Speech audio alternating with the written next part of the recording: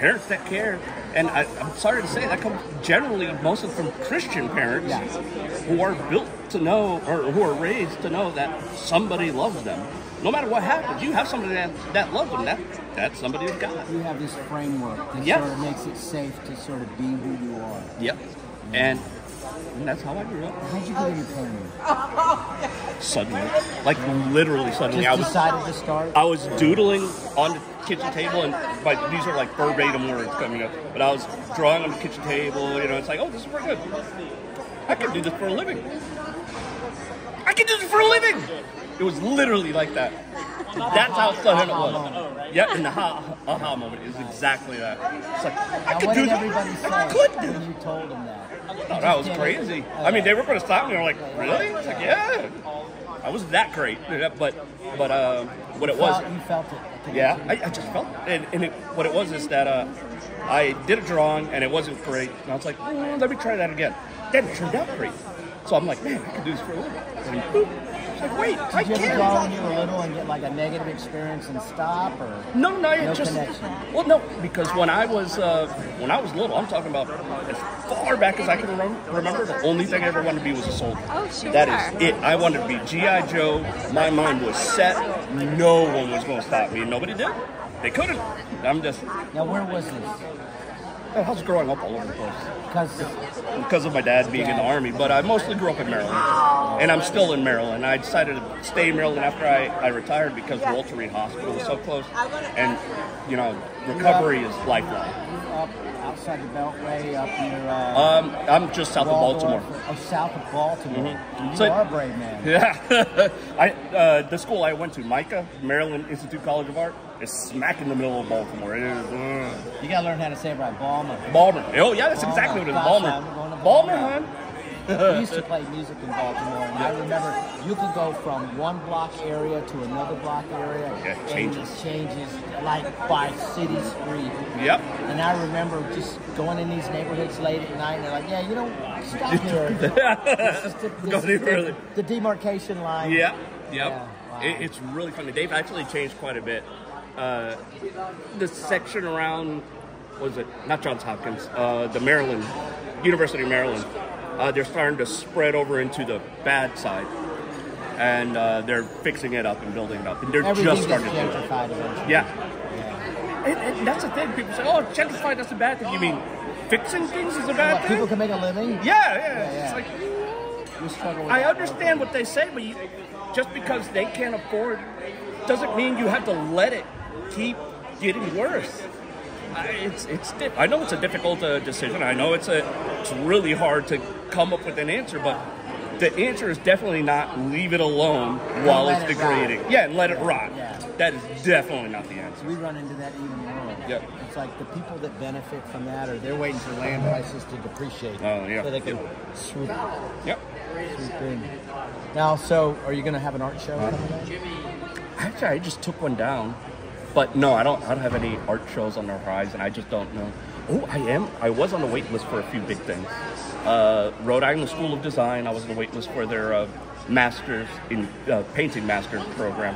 They take 8 students a year, and they put me on the wait list. And I'm, like I said, I didn't pick up a paintbrush until 5 years ago. How about if I introduced you to some of the people in our county and got some of your stuff displayed? Would you be interested? I would definitely be interested. Places we could set it up on market for sale? I would definitely 110% be interested. Because I know enough people in the community that I can open some doors. More specifically, I'd love to get you connected with some of our art community in Orange, because what you're painting, it seems to be grounded in this sort of surreal, yes, but there's tale in it. Okay, well, before I just show you all the paintings, my senior thesis was a 9-foot-tall nude self-portrait. So that's the first one that's on here. So, but that would be this. This is an oil painting. Powerful. And the first thing I will say, the ground was very cold. Yeah, wow, I imagine. It was a concrete floor, very, very cold. Now, are you going to do prints, signed, numbered prints of these? None of these. I guess eventually. I mean, if people see them. But okay, here's the one I'm most proud of. That is my wife with my 5th child, Victoria. Beautiful. But it's funny you say prints because one of the things I do is print making, but I don't have much in it. I have this. You're prolific. You're painting a lot. So this is a print. This is etched into copper, Yes. and then I run it through a printing press. Like that. Lithograph. It's similar, but lithography is they use stones, actual stones. This is a copper plate that I either engrave it to. Kind of thing? Yes. Yeah. Although lithography uses acid as well, but they do it onto a stone. So you play with different mediums then? Yes, like this. Now, what is the subject matter that made that? Those are bullet cases, all of them brass. Wow. Oh, man. And then there's 2 more. This is one of a triptych.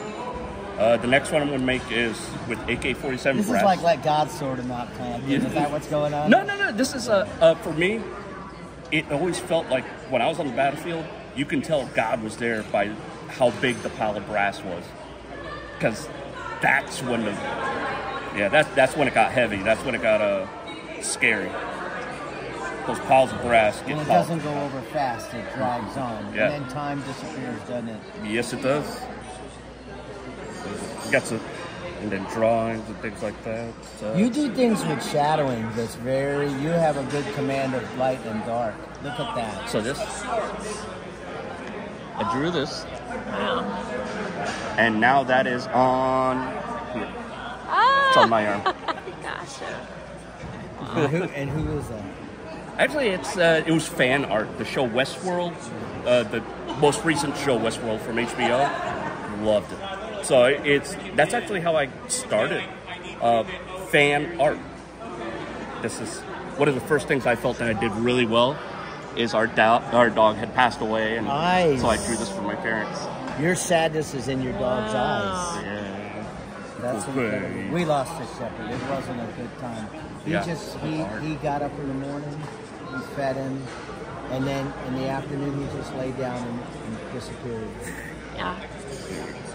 Pastel. Ooh. So that's Oh, a that's dry pastel, basically chalk, fabulous. but just good pigment. Yeah, it's glowing. Were you in trouble on that one? Yes, I was. Yes. Well, no, actually, she was kind of in trouble. Yeah, okay. What I did is we had to go somewhere.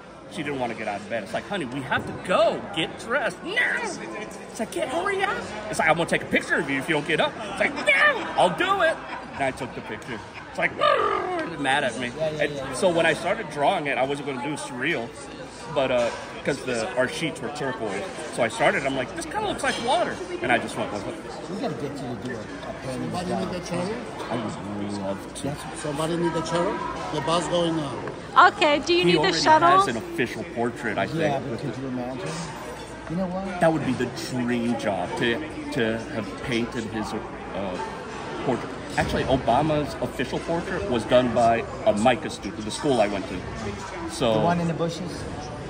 no, wait. Yeah. The garden There's one. greenery, lots of greenery. Yeah. Yeah. It was Everybody plays with that. They're like, they got one where one guy's peeking out of it. And they did. If you ever look at the different reinterpretations of the Obama painting. And Michelle Obama's painting. So my school is actually already known with those people. So that's what I was hoping. So you do the Trump. You hear that, President Trump? I ready for would this? that would be the biggest honor ever. That would be amazing. But yeah, I'm just starting though, so I'm not. I have no. But there's honesty in your paintings. There's this thing. This is like what I was talking about. Our son started painting. He took no school. He just started doing it. Yeah. But he has this connection with. He just do these little pieces at a time. And you wouldn't understand it, and then suddenly, I'll send you a copy of that. Oh, absolutely. What else? Get your number and you'll appreciate it. The brass pile of God. Do you see the pile of the brass? That's a detail that no one will know. There's one that Where I'm you really know proud God of. I don't know is why there. it's not in that.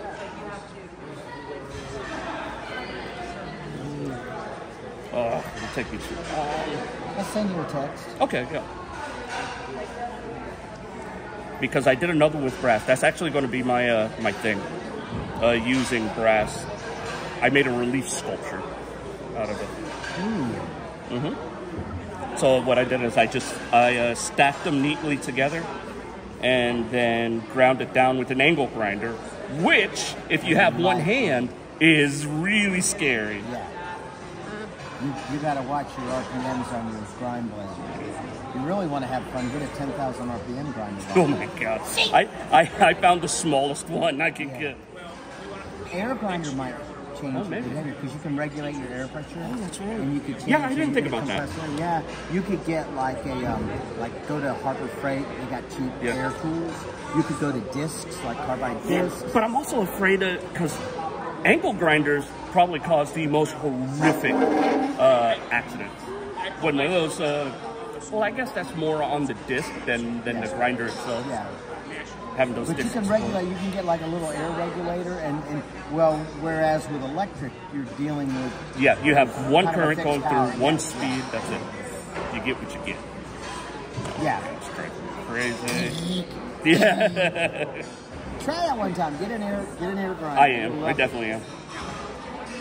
I'm going to find this because it's going to drive me crazy. It's my favorite now. Because that's the direction I'm going, at least for the... Does your relationship with your paintings change? I'm sorry? Does your relationship with your paintings change? It does. It does.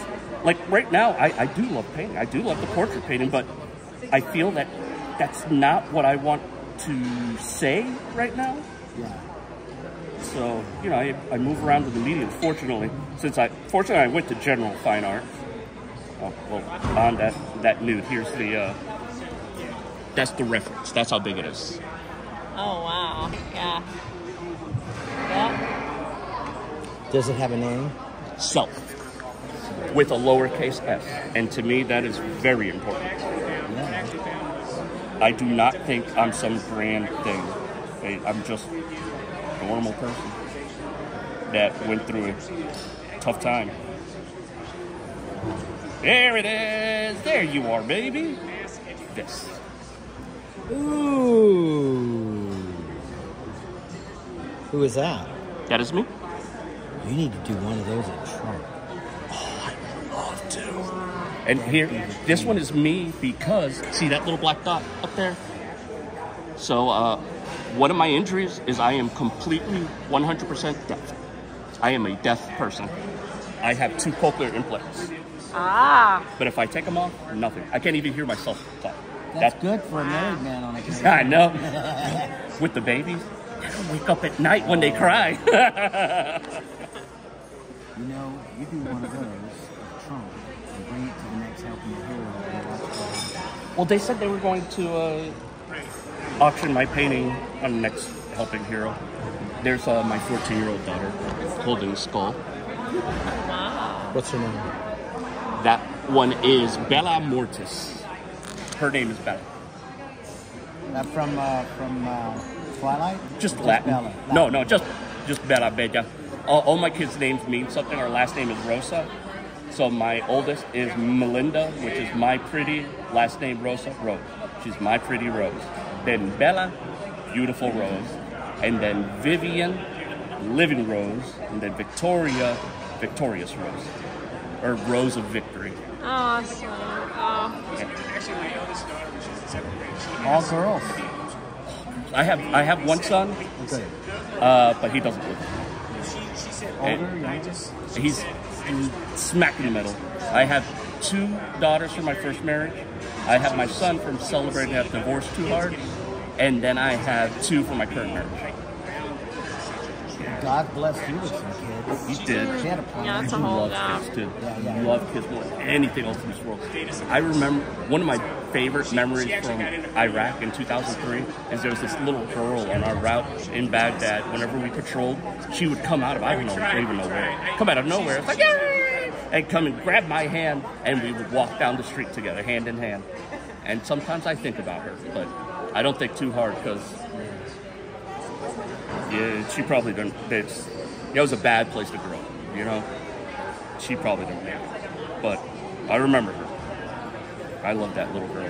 I called her my little girl. And then apparently someone in another platoon, we were talking about it. He's like, no, that's my little girl. She'd do the same thing with him. Hands off. Yeah, when his platoon would patrol, she'd go and find him. I'm like, no, that's my little girl. Fuck you, dude. That's my girl. She was so cute. She was so cool. There's something about kids. That's The innocent. well, that's why I wanted to work with pediatrics. That could still happen, I guess. Who knows? Oh, that could absolutely still happen. I'm still trying to find ways to help. What I really wanted to do is get overseas to these refugee camps. I want to draw these kids. I want to bring that back here and show people what's happening with my art. Put a face. Yes. But that's different, especially in my position. Refugee camps aren't exactly handicap accessible. Yeah. Well, if you got a helicopter and a bunch of people around you, now things can happen. Man, I would love to tell their story. Where would you go first? Right now, I'd go to Palestine. You know, yeah. Israel and Palestine. Those kids suffer. That's a story that no one's telling right now. Those kids suffer because they're just in the wrong place. Yes, they didn't do anything. I guess it's also, I carry a lot of guilt over doing this to my oldest daughter because she was 3 when I got one, and she went through a lot. She went through a lot with me, and then the divorce with her mother. Her mother was not a good person. I have sole custody of those children. I mean, for a judge to look at me and say that they're better off in my care, that says a lot. But I've always had a very strong support structure. My family, my best friend from high school. Your dad still lives? Yeah, yes. My dad, you said? Yeah, they live in Puerto Rico now. But they only just recently moved. So like the past, ton of years, they were always there. My parents were always there. My wife and daughter went to Puerto Rico. Yeah. Oh, they're on Puerto Rican time. Oh yes. God, it's so wonderful out there. I'd love to go down there. But that's also one of the political aspects I like to pick up in my art. It's a beautiful place, and I want to go down there, but the schools are terrible. The streets are terrible. The drug crime is terrible, and that's because it's just full of corrupt politicians. Yeah. And because it's only a territory, no one up here cares. That's the one trickle-down economic theory that works, corruption. Yep. Consistent. What's really funny is they always catch, I don't know what this is, but they always catch our politicians by accepting money in shoeboxes. It's like every politician gets caught with money in shoeboxes. It's like, what the fuck's wrong with you? Did you use a boot or a sock or something? Something else. I don't care. It could be a purse or something. Stop using shoeboxes. It's obvious now. You think they get the picture? Now the Department of Justice is going to be upset that you sort of gave them a head right? The FBI's been doing a big raise recently. In the past 5 years, they've really been getting into it. So hopefully it'll make a dent, but probably not. Friends I've had said one of the dilemmas about the culture of that is that what do you mean? That's a system that works. It's like graft. Everybody's like, well, you can't do graft. But then when you look at big politics, it's just graft in a more, complex and obfuscated way, Puerto Rico is, I think what it is, the Puerto Rican people are used to being a territory to either first Spain, now the U.S., and it's been going on so long that that's just the system that they know. Pay to play. Yeah. And that's... So everybody's okay with it. America was built on that back in the day. We need protection, Yeah, that's exactly what it was. It's like, we got you. Come on, just give us your kids and join the military. Dude, Puerto Ricans serve the military their numbers are huge, aren't they? Yeah. And that's partly because we are proud to be Americans. Very proud to be Americans. And the second half of that is that there's nothing else. There's nothing to work. The local politics have already destroyed everything. So there's nowhere else to get a good, decent career. Do you know the story of the Christopher Columbus statue? The what? The Christopher Columbus statue. No. Okay, yeah, there was something like it was, I couldn't retell it, but it was like, basically this mayor bought this statue from this other mayor, and it's Christopher Columbus. And they put it in the middle of this basically rainforest, and you can't get to it. It's like, it's just there, you know. And they said the mayor that bought it was a drunk or something like that. It was ridiculous. I'm gonna look that up too. Look it up. I don't want to say it was Arecibo, but I feel like it was around that area. Arecibo. Yeah, Arecibo. Oh, cool. You know Arecibo. Arecibo's close to where my family is. Yeah. They went, it's funny. and then they went back again the next year. Just the two of them. I think the stupidest thing they did is they kicked the Marine Corps and the Navy out of there. The towns that they were in are now dead. Dead. Who kicked them out? The woke. But this is back in the early 2000s. It's the same rhetoric. It was the same rhetoric. It's like, there was no damn reason. Yeah. The claim was that one aircraft while flying over, had lost ordnance, and it went through a house. And that is sad, but it's just an accident. Yes. Well, they dropped a nuclear bomb somewhere in, where was it, in Virginia or something. You hear that old story? No. You had to look up the nuclear bomb that the military lost. Totally. And it was found in either North Carolina or South Carolina. They're like, oops. It's a horrible accident, yes, but this is life, you know? Yeah. That base brought so much prosperity to everybody there. And now it's gone. Shaw Air Force Base, where I grew up Yes. as a kid. Without that base there, there's nothing. There used to be cotton mills. Yeah. I mean, when those sailors get off duty, when those Marines get off duty, they're going to go into the community. They're going to spend their money, probably take a few of the women, those bastards. Yeah, sons of bitches. But then again, I'm kind of into the white girls, so we're even. we're even. Let's call it even. My wife's a redhead. Oh, you went all in on I the went white. all in, the whitest I could find. So, did you know what you were signing up for? A little bit. She has some fire, yeah. Puerto Rican, Puerto Rican, those girls have fire. Yeah, just Yeah. Well, my first wife she wasn't Puerto Rican, she was Dominican. They got the same fire, and I don't want that no more. I'm good. I actually married her twice. Nice practice. It's perfect. Right? Yeah. So technically, I'm in my third marriage, but second wife. Nice. Sick. Aww. And you know what? That's actually a very common story inside of the Army. It's common. Our son, we could tell you stories about the first one. We're passionate, man. It's the passion. Yeah. Like, oh, let's give it another go. The what? Like giving it another go. Yes! It's like, I can make it work. Damn, I was wrong. It was kind of a sad story. At the end, what she was after is my life insurance. There's a traumatic clause in our life insurance, and I got $100,000. It made it for 1 year. 1 year, and it was all gone. And I was like, what the fuck? Now, I did take a bunch of it, and I paid off a bunch of the bills, thankfully, before it emptied out. But yeah, I didn't spend much of it. I can only imagine the complexity of managing the finances post-traumatic injury. And from inside of a hospital with a gnarly-ass brain injury, too. And dealing with all of it. And dealing with the divorce and custody and then just the slutty wife.